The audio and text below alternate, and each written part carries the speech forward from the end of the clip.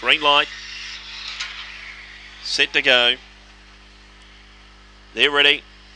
And away. Fairly level line to go. Trigger Lee began well from out deep. Carved out of the fence and went to the front. Open up 2 on Gypsy Gazza. Sweet Lucy and Pitch in 4th.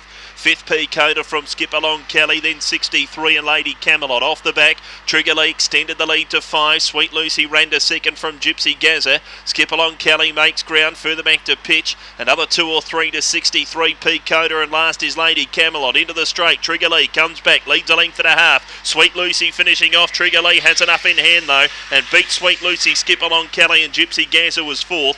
Then Pitch, a break further back to P Coda 63. Lady Camelot at the tail. 31 and 88 the run.